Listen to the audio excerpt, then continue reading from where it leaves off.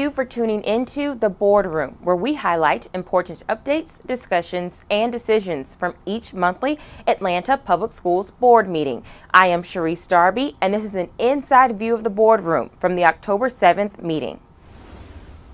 Alexis Carrion, Chief Strategy Officer for APS, presented an update on the district's strategic plan.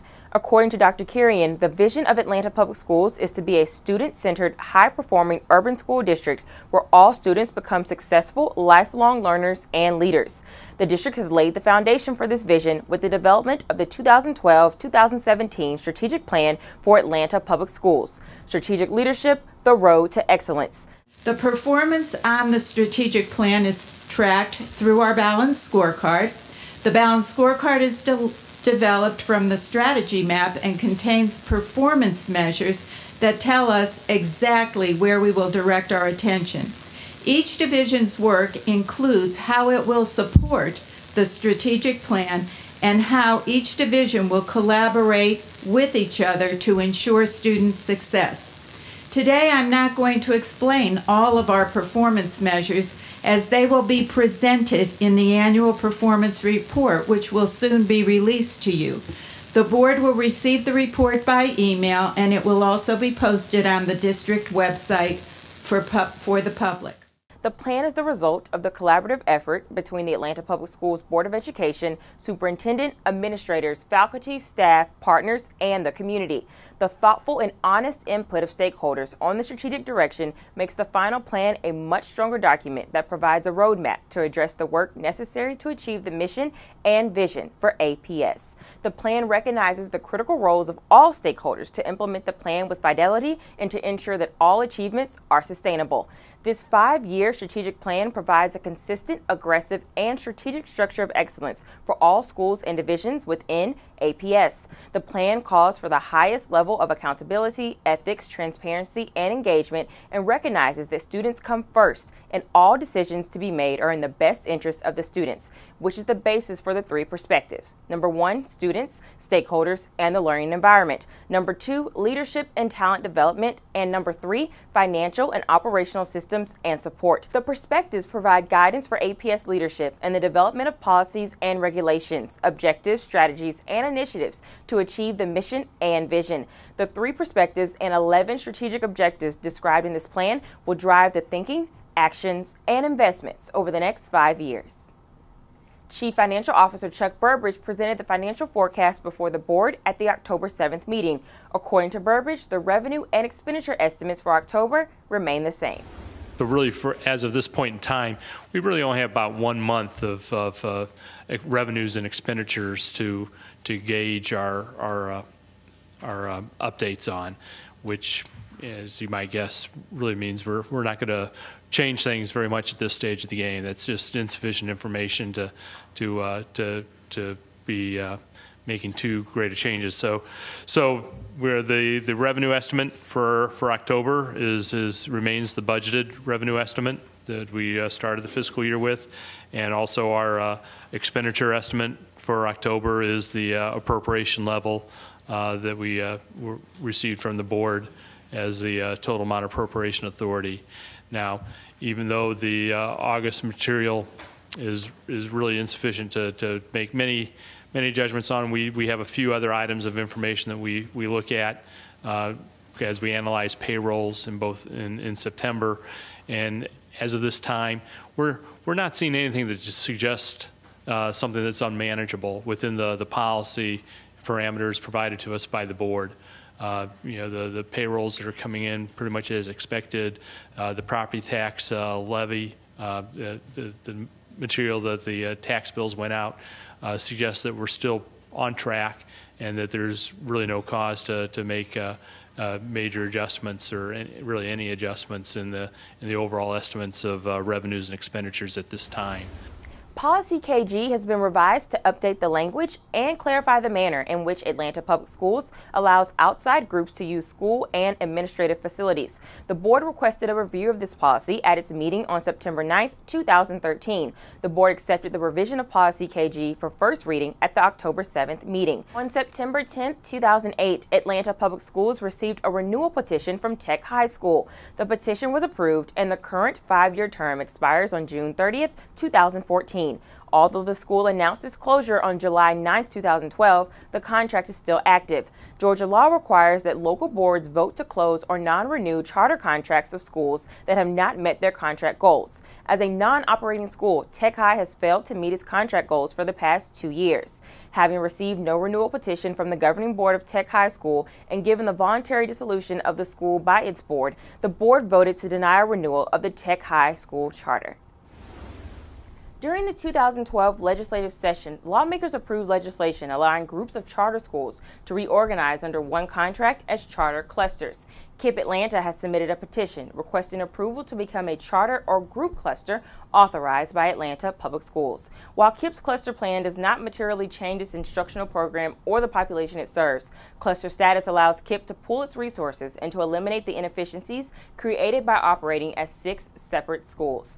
As a charter cluster, KIPP plans to reduce administrative spending and offer more robust supports for all students in the cluster. Reorganization under one contract also puts all KIPP schools in the district on the same 5-year renewal schedule. The Office of Innovation will continue to monitor each KIPP school individually and hold each school responsible for meeting its goals under the performance framework. Should any school within the cluster need to be closed, this can be done through board action, as is the case currently.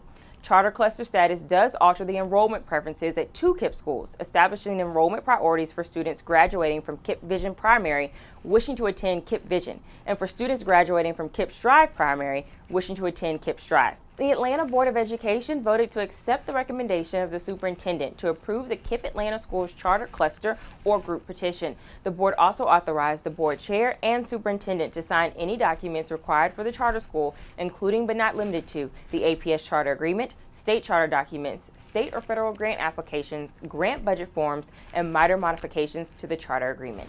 The Atlanta Public Schools Procurement Services Department solicited vendors to provide fire sprinkler maintenance and repair services for the district.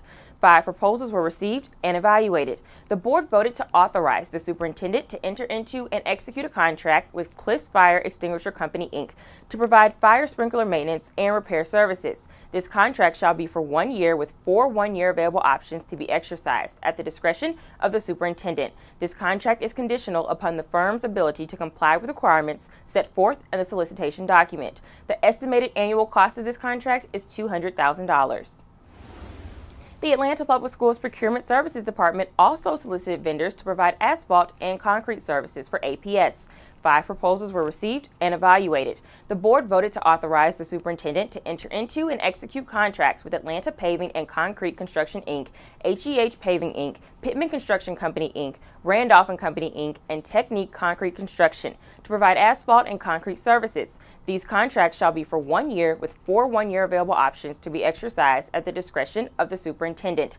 These contracts are conditional upon the firm's ability to comply with requirements set forth in the solicitation document. The estimated annual cost of these contracts is $400,000. The Atlanta Public Schools Procurement Services Department solicited vendors to provide heating, ventilating, and air conditioning supplies for the district. 6 proposals were received and evaluated. The board voted to authorize the superintendent to enter into and execute contracts with Airgas Refrigerants, Inc., C.C. Dixon Company, HG Supply Facilities Maintenance, Johnston Supply and Train U.S. Inc. to provide heating, ventilating, and air conditioning supplies. The estimated annual cost of these contracts is $450,000. The Atlanta Board of Education authorized the superintendent to execute contracts with Global Teacher Research and Resources, Inc. and VIF International Teachers in June of 2010. The original action item was authorized for $615,000. Additional recruiting services for international teachers are required, and the district is requesting additional funding. At the October 7th meeting, the Atlanta Board of Education voted to increase the authorized amount from $615,000 to $1.25 million. This represents an increase of $636,000 from the current authorized expenditure amount. The $1.25 million is included in the FY14 budget. The Atlanta Board of Education authorized the superintendent to execute contracts with several musical instrument vendors to provide musical instruments and equipment for the district. The total estimated value of these contracts was $335,000. Additional funding is required for additional equipment at this time. At the recent board meeting, the Atlanta Board of Education voted to increase the authorized amount from $350,000 to $425,000 per year to provide musical instruments and equipment. This represents an increase of $75,000 from the authorized expenditure amount for the current year. The Meridian Educational Resource Group, also known as Whiteford Community Program, has a long-standing relationship with Atlanta Public Schools, Whiteford Elementary School, Cohen Middle School, and Krim High School. WCP currently operates school-based health clinics in each of the schools to provide primary health care to students, parents, and the community. In the past, WCP has received a Health Resource and Services Administration grant to perform capital improvements to the school-based health clinics. The grant requires WCP to have a long-term lease agreement for the sites. The board voted to authorize the superintendent to execute a lease agreement with WCP. The lease agreement will be for 5 years. The terms will include a termination clause of 180 days for need by Atlanta Public Schools. The space for the clinic will be provided at no cost. However, the leasee will be responsible for the custodial services for the space provided, supplies, and any non-structural maintenance of the center. The City of Atlanta King Natatorium was closed and will be scheduled for demolition due to structural damage. The city has currently moved their aquatics program to King Middle School until a permanent location is determined. The City of Atlanta has requested a 3-year agreement for the use of the pool. The board voted to authorize the superintendent to execute a joint use agreement with the City of Atlanta for the use of the King Middle School pool facilities. The city will be responsible for the maintenance of the pool, and Atlanta Public Schools and the City of Atlanta will work together to address all security issues associated with the joint use of the facility. Students at King Middle School will be able to take aquatics classes at the facility. The Atlanta Board of Education authorized the engagement of a real estate consultant to dispose of surplus properties that are no longer needed by the district. Several properties that are proposed to be disposed of have not been declared surplus and are no longer needed for district purposes. The following facilities have been closed and are no longer deemed needed for district purposes: the Adair facility, Doane Street property, the Carter facility, the Old Dobbs property, the Wright facility, Claire Delview properties, the Collier Heights property, the Old Finch site, and West Atlanta. At the October 7th meeting, the board declared the properties surplus and no longer needed for district purposes. They can now be marketed and sold by the real estate consultant. The Board of Education in Atlanta Public Schools held a special presentation for 3 APS students at October's board meeting. Lam Dang from Maynard Jackson High School, Elante Porter from Carver Early College, and Odyssey Wilson from Mays High School were recently awarded the Legion of Valor Bronze Cross for achievement by the U.S. Army Cadet Command. This award is only granted to approximately 100 students in the nation. This year, 3 of the 5 students recognized in Georgia attend Atlanta Public Schools. Also in attendance for the special presentation were retired Major General Jim Donald and retired Major General Ron Johnson of the United States Army. They were also joined by retired Lieutenant Colonel Robert Ruker, who is the Director of Army Instruction for Atlanta Public Schools' JROTC program. As others, distinguished members of the school board, I'm just delighted to be here, and on behalf of the Army, I'm delighted that you will allow us to display our credentials right here in the middle of your school system. Men and women who have excelled beyond the call of duty. Men and women who we've selected from among us to represent us. And I would emphasize to the families and all those who are part of this matriculation to this point that it is not simply about preparing men and women to war, but it's truly about preparing men and women for citizenship, for leadership, instilling in them the character that we need in this country to get the mission done. Members of the Atlanta Board of Education recently attended APS's Lowry Lecture Series. Ryan Cameron, host of the Ryan Cameron Morning Show on V103 and philanthropist, delivered the keynote remarks for the 13th annual Reverend Joseph E. Lowry Lecture Series on civic engagement to more than 500 Atlanta Public Schools seniors and guests on Thursday, October 3rd. The lecture serves as a platform for high school students to listen, learn, and dialogue with some of the nation's outstanding community leaders and pioneers in their field. Past lecturers include Dr. Bill Cosby, former U.S. Surgeon General Dr. David Satcher, Judge Glenda Hatchett, and Mayor Kasim Reed. The lecture series was created in 2001 by the Atlanta Board of Education in honor of Reverend Lowry's 80th birthday. Reverend Lowry celebrated his 92nd birthday on October 6th. Bowling tournament, now entering its 23rd year. Ladies and gentlemen, please welcome Mr. Ryan Cameron.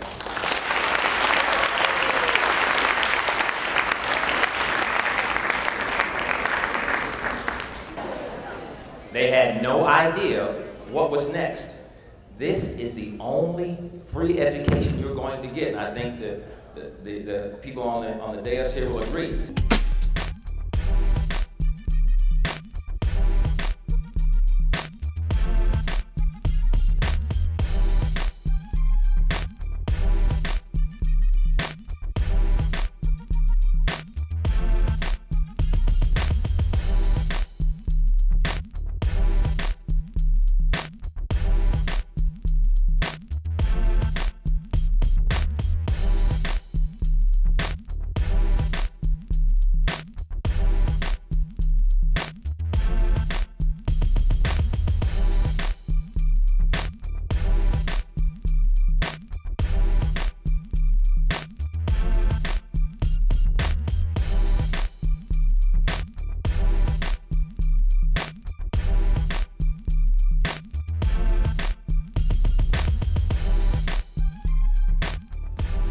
Stakeholders are given an opportunity to speak publicly to the board each month at the community meeting. Let's take a brief look at a few of the night's public comments. There's been some discussion about a $300,000 supplement to the superintendent's salary, the new superintendent's salary. And some people have even likened it to a football coach, recruiting a football coach. This ain't football. This ain't a game. This is our children. And I even heard somebody say that the community folk who said that that $300,000 was too much, they called it, and I'm paraphrasing, idiocy, for the community to stand up and say that that was too much. No, that's community input. And when you get in high places and you look down on your constituents and say that their proposal that they want the money used for something else, that's an aberration, it shows how detached some people have become from the communities that they serve.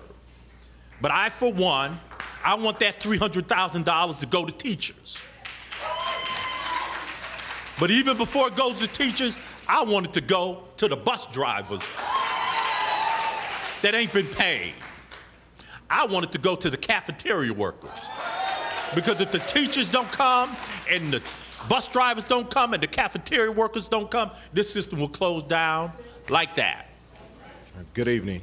My initial plan was to speak on agenda item 3.04 in international teacher recruitment, but after obtaining the rationale that explained the targeted area was foreign language teachers, specifically with the outcome being an increase in the diversity of offerings K through 12 across the district, I'm backing off of that issue. However, as the representative of the Educators Association of Atlanta, we are displeased to hear that politicians are interested in adding additional funds to the salary associated with the superintendent. I would like to express to the BOE that while we understand the rationale, those additional funds should be used in areas directly tied to students, as in print and electronic resources, or not even accepted at all due to the amount not being large enough to affect the salaries of educators who interact with the students on a daily basis, educators who have not received a raise or step increase or a cost of living adjustment for the last 5 years. Again, I want to appeal to you all. We need to decrease the amount of politics in education. That's part of the problem, so we can focus on who and what really matter. I wanted to echo the point. I don't have to belabor it. I think Senator Ford and Ramon spoke eloquently about the process for the superintendent search and the funding for the superintendent. I think we all understand that it's a daunting task to take on leadership of Atlanta Public Schools. But I think one of the things that we have to talk about a little bit here is partnership. I'm very concerned when I hear board members not aware of what's going on by way of the superintendent search. It speaks that we are maybe not partnering well enough on the board, and I think that that's something that we need to be aware of, and I think that that's something that we need to correct. It definitely doesn't look good for board members to ask questions about the superintendent search when the board member only has really 3 main functions, and that's one of them. And so I'm very concerned about that. I wanted to give a kudos, though, to Mr. Hoskins and his staff, Alva Harding, for partnering with me and Mr. Davis. We talked a little bit about this last month, but I want to say thank you for getting some of the things corrected over at Sylvan Hills in their temporary spot at Parks. Mr. Petit seems very happy and pleased with the adjustments that are being made over there in the facilities. But I just want to note again that when we start a school system, equity means that every school is prepared, not just some schools, all schools. And so we have to make sure that that happens across the board. And then my last thing is to extend our partnership to our workers with respect and value. We've heard over and over again what's going on with the bus drivers, the teachers not getting their raises, and I think that we know that if you're not at the table, you're on the menu, and I think that we just need to make sure that we're valuing and respecting our non-classified workers as well as our teachers and staff to ensure that they're at the table of decision making and that they have buy-in so that they are not disgruntled. I don't want, as a parent in Atlanta Public Schools, a disgruntled teacher in front of my child, a disgruntled bus driver driving the bus, a disgruntled cafeteria worker fixing the food. And so I think that we need to make sure that their voices are heard and that they're valued in this process. Board Chair Ruben McDaniel says the board has a lot of upcoming work around the superintendent search. Listen to Ruben's remarks regarding the October 7th meeting as he recaps important moments and outlines key objectives for the board moving forward. In the next few months, we have a couple of things. We've obviously the superintendent selection process will continue, and it's really ramped up. The superintendent search committee report looks like we'll have on November 1st beginning to narrow down candidates. So certainly over the next couple of months, we'll be heavy into the superintendent piece. We decided as a board to pay for the search out of general funds. We'll be looking at other resources and how we pay for the superintendent's salary going forward. So those will be some really key issues going forward from a board perspective. We also have some initiatives just as we start the beginning of the budget season for next year already. Really trying to get that off to a good start. We're having a commission meeting in a couple of weeks to really talk about lessons learned from the last budget process and see if we can't get this budget process in a place where the administration and the community really feels comfortable where we are from a budget perspective. Well, really probably the most significant thing that came in the board meeting was we had 3 of our ROTC cadets named with the Legion of Honor Award, which is really a significant award nationwide. There are only about 100 ROTC cadets who received that award. We had 3 of 5 in the state of Georgia. So we're really proud of our ROTC program throughout the community. It serves a significant number of our high school students. It really gives them a foundation and discipline and really a place for them to connect. And so we're just proud of these students. One of them going to West Point. So that was really a highlight of the meeting. Be sure to tune in each month for information regarding the Atlanta Board of Education and the important agenda items from monthly board meetings. The next board meeting will be held on November 4th, 2013 at the Center for Learning and Leadership located at 130 Trinity Avenue Southwest, Atlanta, Georgia 30303. Stakeholders who would like to provide public comments during the monthly Committee of the Whole meeting should contact the board office at least 1 hour prior to the scheduled start time of the Committee of the Whole meeting by calling 404-802-2200. Stakeholders wishing to address the board during the community meeting must register in person at the sign-in table from 5 o'clock p.m. to 5:50 p.m. on the day of the community meeting. Community members must list their names and the agenda item or topic they wish to address, and they will be given up to 2 minutes to address the board.